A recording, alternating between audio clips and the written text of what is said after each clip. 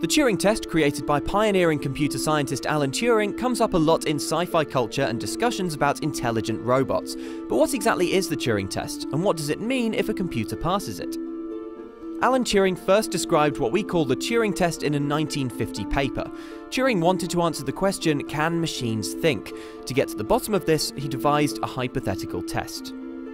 Imagine a game with 3 players. One player, the interrogator, is isolated from the other 2 players, one of whom is human and one of whom is a computer. The interrogator's job is to try and figure out which is the human and which is the computer by asking questions of both. To make things harder, the computer is trying to make the interrogator guess wrongly. In other words, it's trying to be as indistinguishable from a human as possible.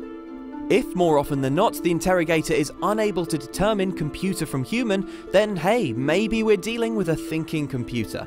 Attempts to build computers that can fool humans have revealed some fascinating challenges.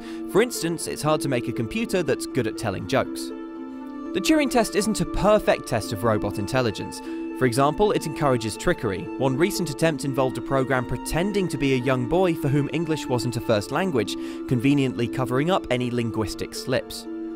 The Turing test also doesn't account for non-human intelligence. Some of the smartest computers around today have no chance of pretending to be a person, but that doesn't make the advances in AI that they represent any less impressive. So just because a computer looks like it's passed the Turing test doesn't mean we have to bow down to our robot overlords just yet.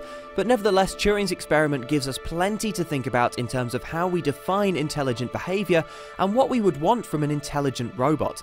And after all, who doesn't like thinking about robots?